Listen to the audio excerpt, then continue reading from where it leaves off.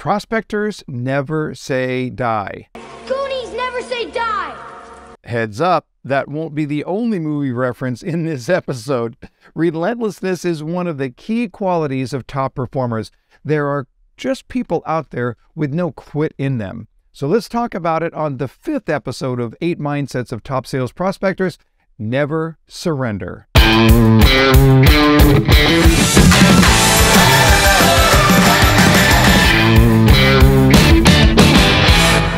There is one thing that six-figure sales professionals have in common, and that is that they are relentless. There's a great movie from a couple of decades ago that I still watch from time to time. I just love the movie. It's called Galaxy Quest with Tim Allen, but really, really cleverly written movie.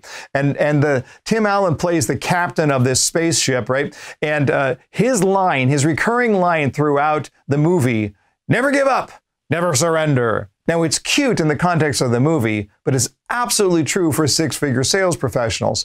They don't give up. They don't surrender. There is this concept of persistence that is so critical. Day after day after day. It's part of what they do.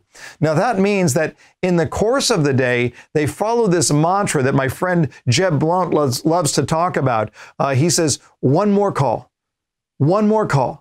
One more call. No, just one more call. Just one more call. I love it. I love it. I love it. That's the perspective. That's the paradigm. Just one more call. But it also speaks to the idea of spending the very time that we need in order to find the results. That means time spent in constantly practicing our presentation, time spent in learning how to help people around us. There's an effort that goes into prospecting that a lot of people don't want to put in. They're looking for shortcuts. It's not what's going to get it done. Frank, this shortcut sucks. It ain't a shortcut. Let me tell you really quickly about a guy named Joe Pavelski. His nickname, the Big Pavelski. You've probably never heard of him unless you're a hockey fan like I am. And one of the things that he does really, really well is he scores goals. But the majority of his goals are scored from just a couple of feet in front of the goalie. He's right now, you might look at it and say, well, it's easier to score, right, if you're standing right in front of the goalie. But here's how he scores the majority of his goals. Somebody out on defense with a booming slap shot will take a shot towards the goal. And Joe Pavelski is a master at tipping the puck at the last second. So when the goalie thinks it's coming here, he has tipped it with a stick and it goes here. And the goalie does not have time to react. Joe Pavelski is amazing at tipping pucks. Why? Because he practices it relentlessly every single day.